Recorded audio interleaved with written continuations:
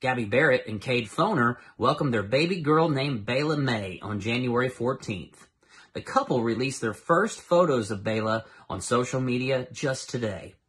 Barrett's smash hit single, I Hope, became only the fourth song in history to top both the country radio airplay and all format radio songs charts. The song recently had a record for a 20-week run atop the Hot Country Songs chart, which also made Gabby Barrett the first female solo artist to remain at the summit for that long.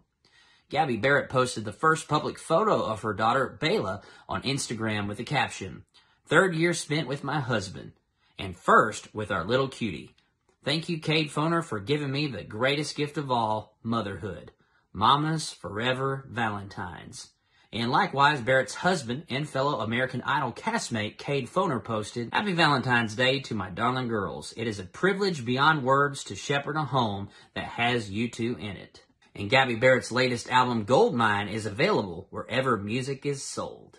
And thank you for watching this episode, and be sure to subscribe to this channel to keep up with the latest music news in Country Today.